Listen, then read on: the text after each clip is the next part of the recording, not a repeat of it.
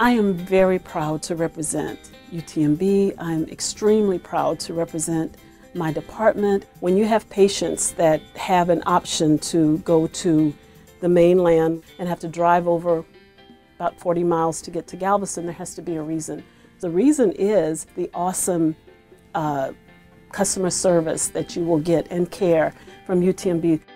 It feels really good to know that I'm working at an institution that is helping train tomorrow's healthcare leaders and developing innovations in healthcare through biomedical research and helping people improve their lives, helping their overall well-being through our clinical care here on the island and on the mainland. It's just, it's a wonderful feeling. We believe we're helping the university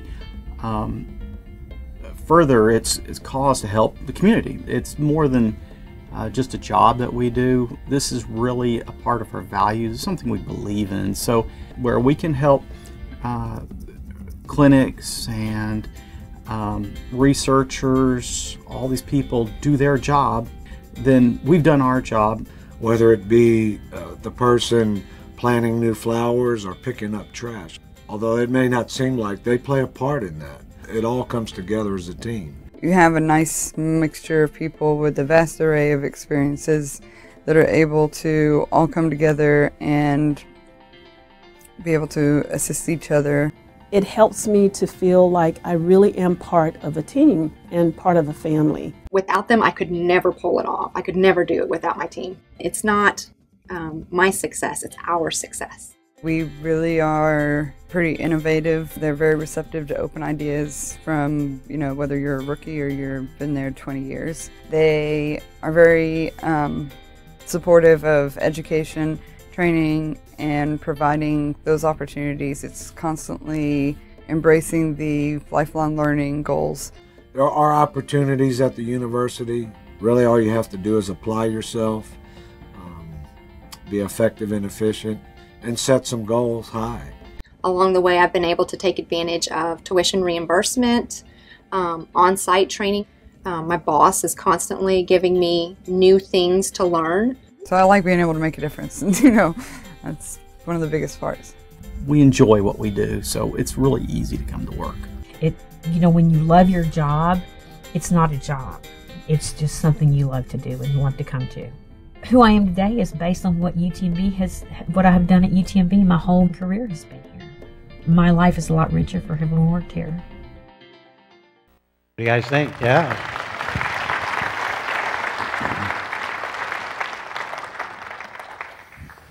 Well, thank you to everybody who was involved. And, that's really what it's all about. It's about us, our people, what we do every day. It's a really, really big place. We all know there's a lot going on, but we're capable of doing a lot and achieving a lot because our people are so invested personally and professionally in what we do. And it's really, really great. It's what makes UTMB great, and it's what makes us so capable of responding to whatever the future will throw at us. So I'm really excited about that future. We're going to talk a little bit more about it today. I want to start with a little focus on a new web page. We always have fun. We get a chance to talk with each other, to point out accomplishments of individuals or groups or recognition that we're receiving. And our marketing and communications folks have now begun to organize this into a couple of pages, so we'll show you one of the new ones. We'll go through some of the construction updates, IT project updates, HR areas of focus and priority, and then my assessment of where we stand with overall performance, and then close again with some thoughts about the future. This is that awards and accolades website. It's just come up. Where's Steve Campbell? There he is. Right, Steve, we just got this launched. We've been looking at a prototype for a few weeks. This is out there. You can see the website, and of course we'll put these slides out there so you can come back and find this. But we're focusing here on some of the accomplishments of the health system. We're adding in some individual awards and recognition, and we'll add to this over the course of time. So it's a great place where we can all go to remind ourselves about these things that are occurring. and to then use this as a source for when we talk to the people we work with about the great things that are happening at UTMB. So thanks, Steve, to our marketing communications folks, and thanks to everybody for doing such great work that's bringing increasing recognition to UTMB. All right, construction. We continue to talk about this. It's hard not to notice what's happening here on the campus or up at Victory Lakes. Great progress. I think these photos were taken last Tuesday. So, and of course, we've made a little progress since then, too, but you can see that the exteriors are coming together nicely.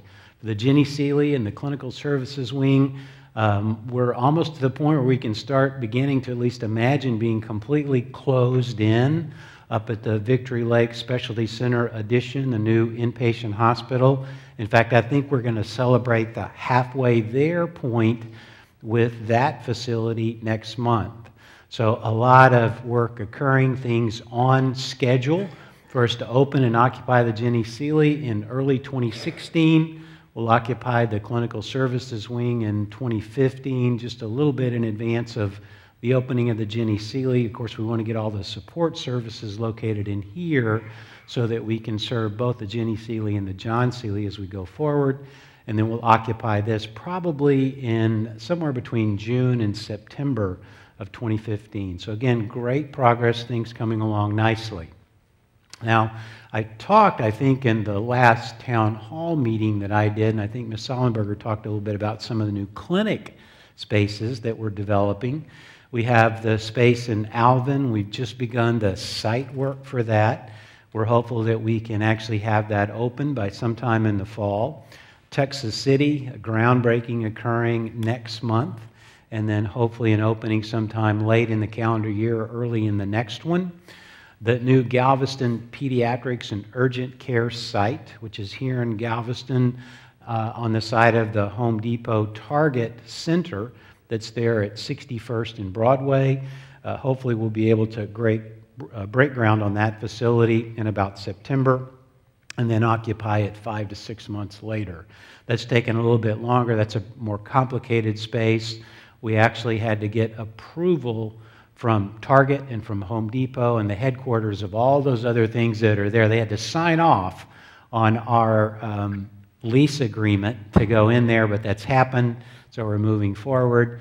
And then we also have talked about the West Clinic behind the Randalls here on Galveston Island at 61st and Central City Boulevard. The Seeley Smith Foundation will construct that set of facilities. The first phase is going to be about 30,000 square feet. They're looking now at beginning site work sometime in the next few months. So as we develop plans, the timelines really are created for the occupation of that space. We'll keep everybody informed. But obviously, beautiful new spaces, well attuned to the sorts of care delivery that we provide, primary care and specialty care at these sites. Very exciting to have them available for us in the future as we expand our clinical operations. Angleton Danbury, we've mentioned, it's not just a facility, although the arrangement that's being proposed that we would have with the Angleton Danbury Medical Center would involve us leasing that facility, then operating it, assuming those employees. A lot of exciting things about the partnership concept. You know, we've talked about what healthcare in the future looks like, about the concepts of population health, both for a general population as well as specialty-specific populations.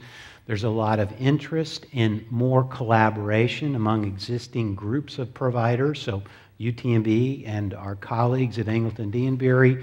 So this is a step forward for both organizations, thinking about how you build that sort of partnership, how we can continue to get really great primary and specialty care for the people who live in the Angleton Danbury area available to them locally, and how we can provide a backstop for more advanced services here over the course of time, how both organizations can work together for the mutual benefit of our patients. So we're very excited about that. We'll send that proposed agreement to our Board of Regents at their next meeting in May, and hopefully we'll be moving forward after that. So a nice development for us. I know that if you're here on the campus that you've been impacted by the infrastructure project, the distribution system progress. And I've been actually really bothering Mike Schreiner about getting the dates for me so I could post those for the slide so you guys could see, because invariably when I talk about this, somebody says, when are you going to finish that project? Well, it's going to be a little while longer, but you can see from the dates it's not too bad. So we've got things that vary from beginning in September of 2014, I guess actually July over here, and then sort of progressing around over the course of the next couple of years. Now, the tough thing about this, you all know, you've seen this in progress, is it's underground work. Remember, the contractor essentially digs holes, they drop in the boring machines, the tunnels are bored for the placement of the new delivery system, and that's because it's underground. Of course, weather can have a huge impact on the progress, as well as the fact that we're only as good in planning the route of that as we can be based on the maps of what's under there already. And invariably, when you do a project like this underground, we discover that something is missing from those maps, or the as-built configuration is not as the as-mapped configuration suggests it should be. So anyway, these dates are approximate, but they do give you a sense for what's happening with this huge project that will essentially offer significant protection against the sort of damage that we suffered with Ike to our steam systems. So excited to see this moving forward. Mike, we won't hold you to these exactly, but thank you for being willing to go out on a limb and say these are the approximate dates for completion of the various phases of this important project. Switching gears a little bit to IT, our IT folks are just amazing, just like our facilities folks. You know, I've never seen Todd really break a sweat. Now, I don't know what he does behind closed doors, but they always seem like they've got everything really in control. You know, they're really cool, and that's despite the fact that they've got so much going on all the time.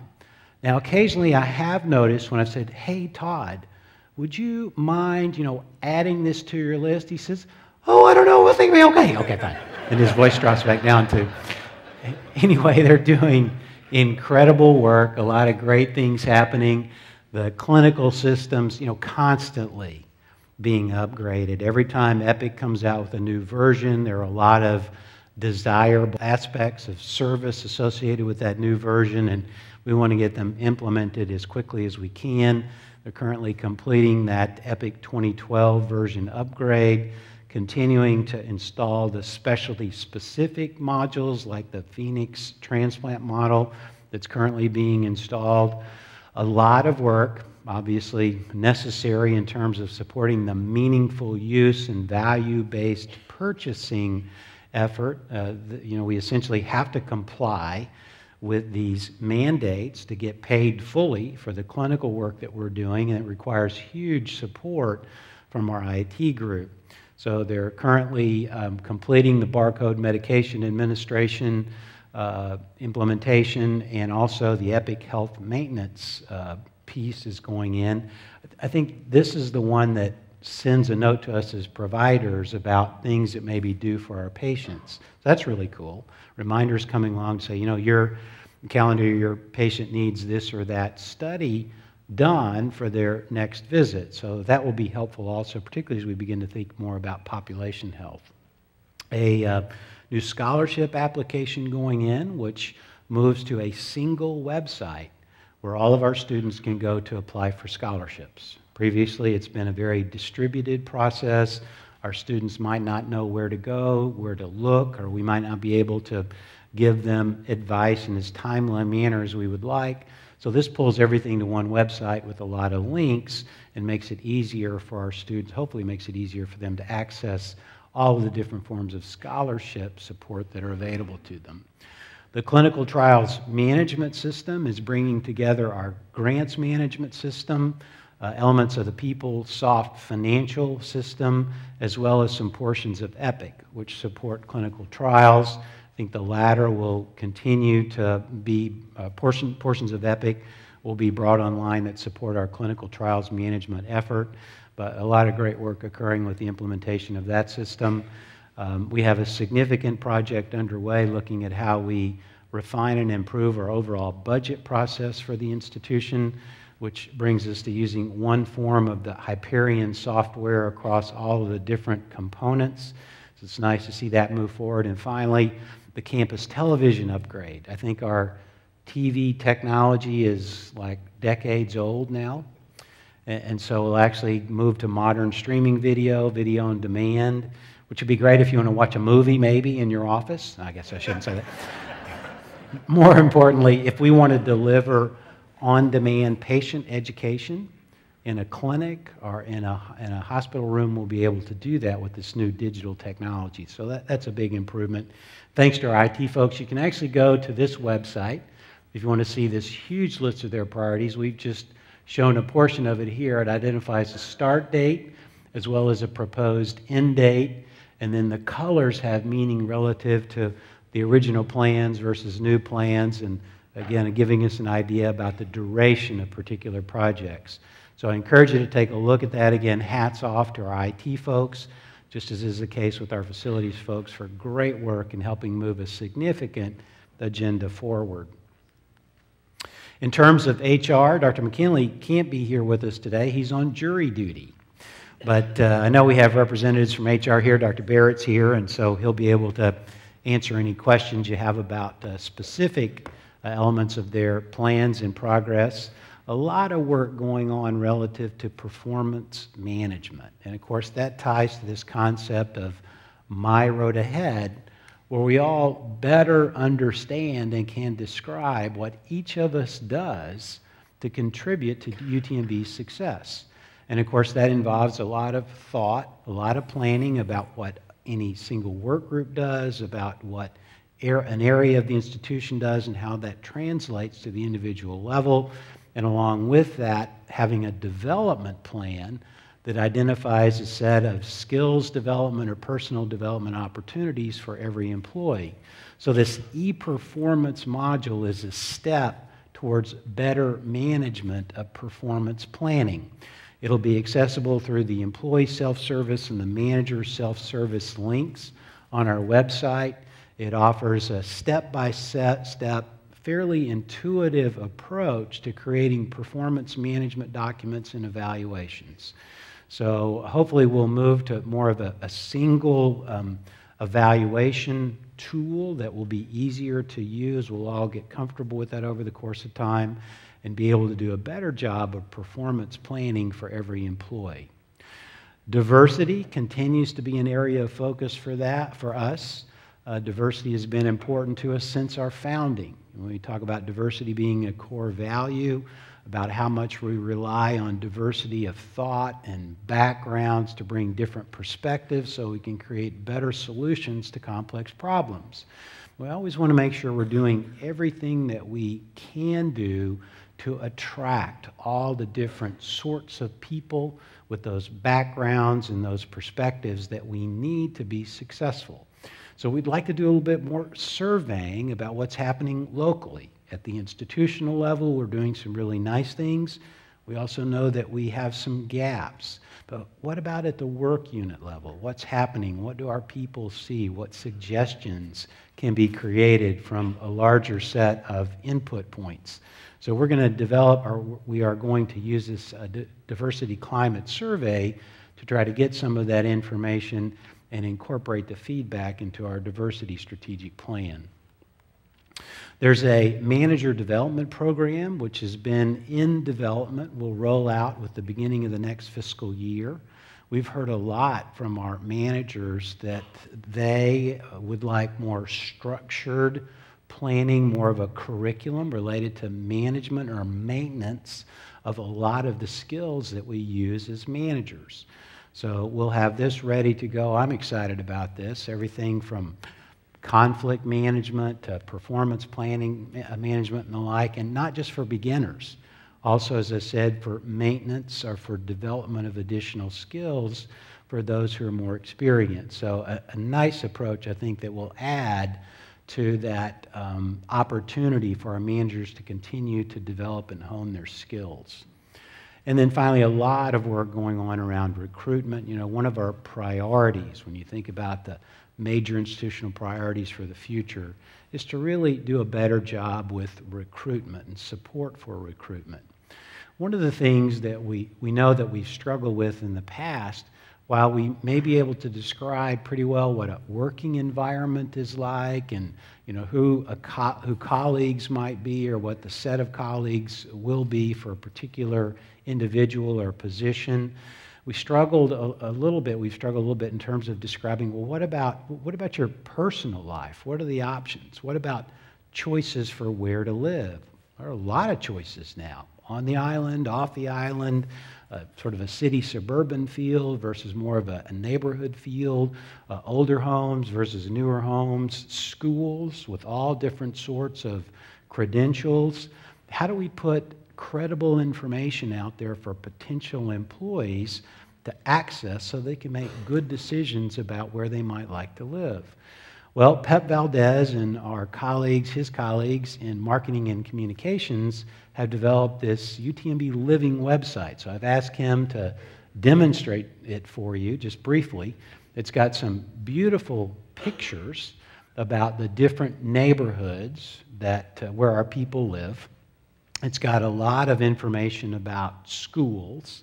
The people from Galveston Independent School District as well as the Clear Creek School District gave us some of the common metrics, if you will, some of the things that they show to parents who are considering relocating to their school district.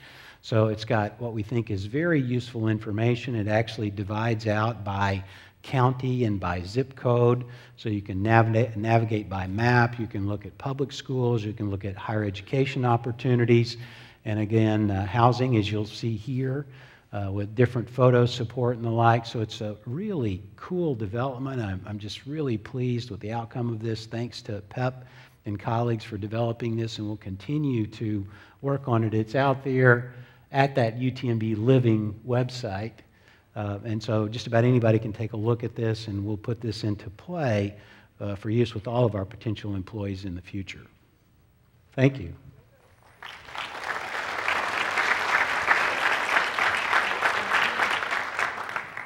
So good work from our HR folks, also doing an incredible job to support our major strategic efforts and the needs of our employees. A lot of great work occurring all across UTMB, looking at how we make day-to-day tasks more efficient, how we can reduce cost overall, how we can do what we do better. A couple of things I wanted to point out, because people ask me when I go around and talk to different groups, what about reducing costs? It seems that things are just so expensive and getting more expensive. Are there significant efforts to reduce cost? Yes, there are, all across UTMB. The lean tools being used, Six Sigma sometimes, just a local look at workflow to try to make sure we're as efficient as we need to be, that we're focused on the things that make the biggest difference relative to our task. Here's a couple of the big savings groups that have accumulated over the course of the past year. Our supply chain group, led by Frank Reigard, has done just an amazing job at working with people in the health system within the academic enterprise to achieve some significant savings, over $6 million in operational savings generated through the end of February 2014. Looking at ways that we can improve on that number over the course of time, but great work with that. Just looking at the use of electricity, our utility bill, Mike, is 30 what million? Over 30 million a year now, and of course that's a huge number for us. And so we are considered one of the most energy efficient campuses in the UT system, but that's not enough. We want to continue to look at ways that we can be more efficient, generate energy savings, and things like instituting the LED bulb program has saved us a significant amount of money. We've reduced electricity usage by about, 3.4 million kilowatt hours, so that's enough to power 1,200 homes. It's a nice comparison. That saved us about $200,000 in operating cost, and in addition to that, we've gotten another $200,000 in energy use reduction rebates. So a lot of really great efforts here, understanding that we're in a challenging time relative to revenues and funds coming in to support our mission work. So it's very important to continue to look for savings where we can find them and continue the effort to become more efficient. So nice work to both those groups and to everybody. Congratulations and thanks to everybody who's working to help us become more efficient all across UTMB. All right, so talking a little bit about financial results, this is just a quick roll-up of the numbers through the halfway point in the fiscal year, the end of February. We've got the actual numbers in this column, the budgeted numbers in this column, the percentage variance here, percentage variance here, the actual variance in terms of overall dollars here. And so here's our operating results up here. So operating revenues, operating expenses, our operating income or loss here. Then we've got the non-operating portion. So that includes our general revenue distribution from the state, our interest income here, investment income here. And we generate a contribution margin, depreciation, bottom line.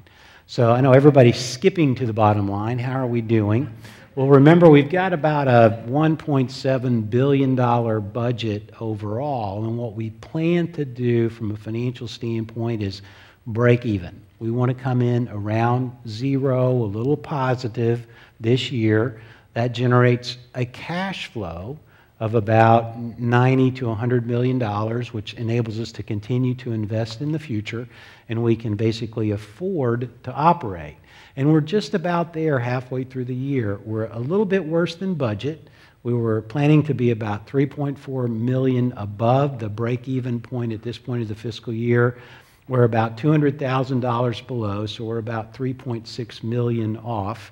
And you know, on a $1.7 billion budget, that's okay. Now, we obviously would like to do a little bit better, and we're looking at ways we can do better, and we think we can get to that little bit above zero, a little bit positive by the end of the year if we continue to manage well. But essentially, we've been doing this is akin to the performance that we've generated over the past several years, and it is consistent with our plan. So while the results are not perfect, I'm pleased. I think we're managing very well. Now, Michael Shear and Celia Bailey and others will tell you, well, when you look at some of these big roll-up areas of operation, our net patient revenue is a little bit, it's certainly ahead of where we were last year, but a little bit behind our budget. We budgeted pretty aggressively for growth this year. We haven't quite hit our budgeted targets, but again, we're ahead of last year's performance.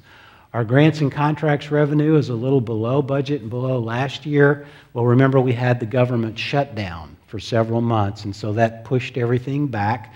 We think we'll be close to budget by the end of the year. We have a significant amount of money, revenue, that's planned associated with the Medicaid waiver DSRIP projects. Some of those have been delayed. That has a financial impact. We're almost $10 million behind in that budget, so that's responsible for a significant variance. But we've got a plan to move back closer to budget. The good thing about that program is if you do achieve your outcomes, you still can get that revenue. So we're working to do that as we go forward. We think we've got a pretty good chance of making that happen. Now, our operating expenses are running pretty significantly below what we planned. We're managing very well. We're offsetting those reductions relative to budget by operating at a little bit less expense than we had planned in our budget. That's okay. A couple of other adjustments here in terms of depreciation, Hurricane Ike activity have been favorable. So overall, again, we're doing okay. We just need to continue to manage well. We certainly don't foresee any major financial crisis through the end of this year and into next year. So that's all good news. So coming back to the overall, when I talk to groups outside the institution, I talk to them about the mission of an academic health center. What sets us apart? What is it that we're supposed to do? Well, it really is transforming healthcare. And we do that through the three parts of our mission: training the healthcare workforce of the future, doing impactful research that over the course of time makes a difference in terms of improving diagnosis, treatment, and prevention of disease, and delivering cutting-edge, state-of-the-art health care, but in the process, helping define what comes next. It's not enough just to be state-of-the-art. What places like UTMB do is figure out what is the next state-of-the-art and start moving the system towards that. And I think we do all three of those extraordinarily well. So what are we going to do? How do we get to that future? What does it look like? What does that mission work look like in the future? Well, for us, we think it is continuing to grow our student population. You've heard me say before that Texas is vitally short of health professionals. And that shortage only grows as our population grows in the future, and our population now is growing faster than that of any other state. So that gap can be magnified if we don't respond. So it's important for UTMB to think about that, to step up if we can, to produce more health professionals who can step into that gap and serve our state residents very well. Our faculty who are involved in research are doing marvelous work.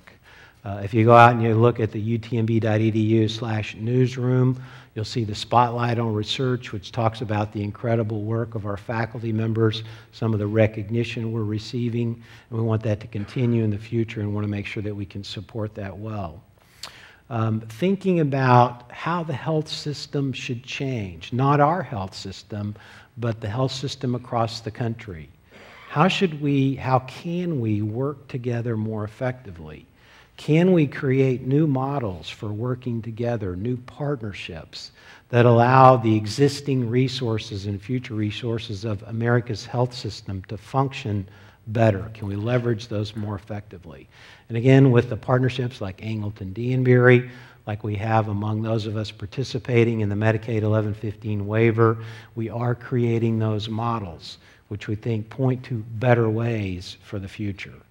Clearly, we have a responsibility within the state, certainly within our region of the state, for caring for the growing population. And then finally, improving health and health care. All of these things go into that equation. How can we make health, good health, and health care more accessible for every member of the population in Texas? So how are we doing? Well, we are growing our enrollments. We just looked at the numbers the other day. Over the course of the past 5 years, we've grown our enrollments by almost 30%. Think about what we had to do right after Ike. That's when we started the enrollment growth. Our deans, our faculty, our staff members have responded incredibly well. We've been able to grow our enrollments again, aimed at reducing the shortages of health professionals in Texas. Our research funding has been very stable in a time of incredible and increasing competition for research resources. Our faculty, our staff who support research have responded extraordinarily well, increased the competitiveness of UTMB overall, and made sure that we didn't suffer significant losses in terms of research funding. We continue to grow our clinical service lines. We continue to try to respond to that growth in population out there. We've done specific marketing to let people know about the expertise that we have available at UTMB. And bottom line is we continue to generate financial outcomes that are consistent with our plans. So I think we're doing a very good job in terms of managing what we're supposed to do and creating outcomes that are consistent with the charge that we have as an academic health center.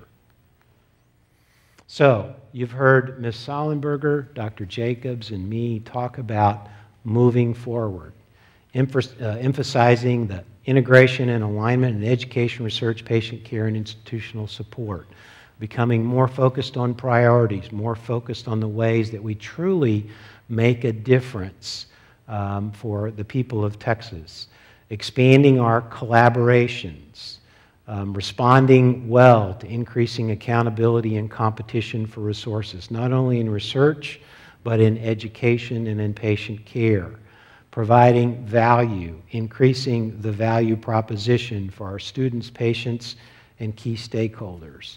Thinking about what health and healthcare in our country needs to look like in the future and playing the appropriate leadership role and moving us in the right directions. And finally, creating the strategic partnerships that will be necessary to be successful in the future. So again, I think we're on the right track. I think we have good, solid plans. I think that we are living up to our responsibility as an academic health center in Texas. So coming back to vision, what do we want to do? Well, work together to work wonders. That's an essential part of our culture. We work together as well as any group of people at any academic health center in the country. And I think you can expand that latter phrase to say just about any organization in the country. Our people work very well together. We understand our role and responsibility as an institution, our roles and responsibilities as individuals to help define the future of healthcare. And of course, I think just about everybody who works here comes to work every day and wants to be the best at what they do. And when that's the case, it helps UTMB become the best. So I think we have the right vision, and we're doing everything in our power to realize it. So as we move forward, we understand what the road ahead looks like. Now, I do think we have an opportunity to better translate that vision for the future into individual vision statements for each of us. So we want to make sure that everybody understands their role, how they contribute as we go forward. So this concept of my road ahead, what does it look like for UTMB? What does it look like for me? And how is UTMB helping me be prepared for that future? What development opportunities are out there for me, and what's the plan for me having access to those opportunities? So we're going to continue to push on that front as we go forward. So again, we're all about defining the future of healthcare, and just have some closing video clips that go along with those that we started with this morning that describe a bit about how Tim and Bernadette and Charles and Laura and the others you saw are thinking about how they're contributing to defining that future. We want to lead the way. We want to be the trailblazers, and we want to set the example and set the bar high. I mean, I've gotten phone calls and emails from other customers of Epic's who have wanted to pick my brain because they heard about something we did and they wanted to implement something along those lines at their institutions. And we've gotten phone calls from Epic, you know, the vendor site, that saw something we did and they want it for them. They want it for their system. They want to be able to share it with all of their customers. And it was new for us, new for them. So I think we kind of learned together. UTMB is evolving. Sometimes you can't go forward without looking back.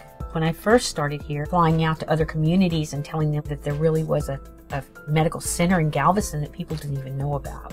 But it's kind of like a hidden gem. And now you can see how we advertise, and we're putting up all kind of clinics up on the mainland and building a hospital up there.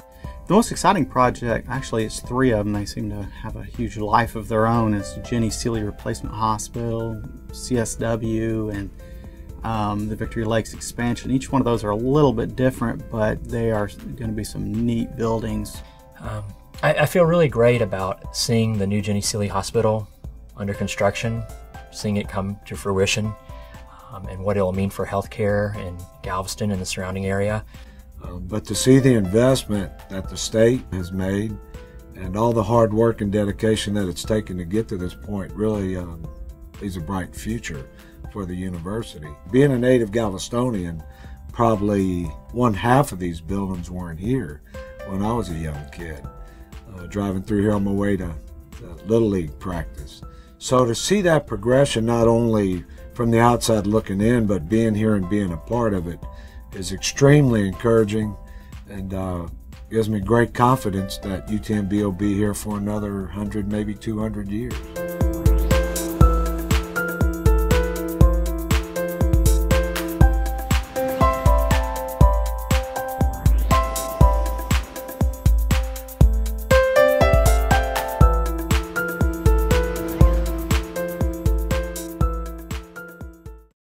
All right, thank you all, and thanks to all who participated in the videos. Any questions for me today? Again, what we've tried to do and what we always try to do with Mondays in March is to give you a picture of how we see the world today relative to UTMB's plans from our roles as the executive leaders of UTMB. I tell you what we're seeing on the horizon for the next few years, and begin the process of helping you translate that into how or what's going to happen for you and your colleagues. And then following that, we continue to come around and talk with as many groups as we can about how it's playing out. How's it really working? Do we have the priorities right? Are we doing the right things so that we truly are defining that future of healthcare? So thank you so much for coming. Thank you for participating. Thank you for allowing Dr. Jacobs and Ms. Sollenberger and me and other executive leaders to come around and spend some time with you. We want to continue to do everything that we can to make sure that we all work together as well as we can. Questions? Comments? That's it? All right. Thank you all very much.